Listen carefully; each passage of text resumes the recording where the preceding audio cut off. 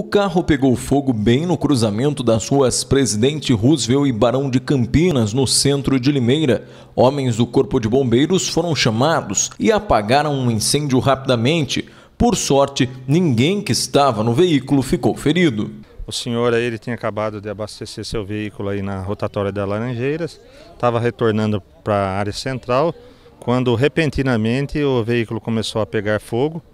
Ele estava com a sua senhora ao lado, desceu do veículo, viu que já estava as chamas já um pouco elevada, não conseguiria apagar aí com o extintor, acabou ligando para o bombeiro.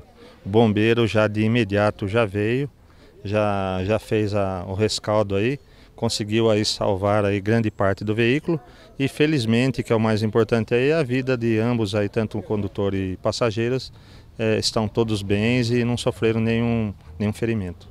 Tinha um animal também de estimação que estava no carro no momento do incêndio, né? Isso, bem lembrado, tinha um cachorro que estava com a senhora dele no veículo, mas também nada aconteceu com esse animal. Agentes de trânsito interditaram a rua e jogaram um pó de serra no asfalto, já que no momento do incêndio houve vazamento de óleo. Um boletim de ocorrência foi registrado e o veículo precisou ser retirado de guincho. Sempre de olho no que acontece em Limeira, Lucas Claro para o Rápido no ar.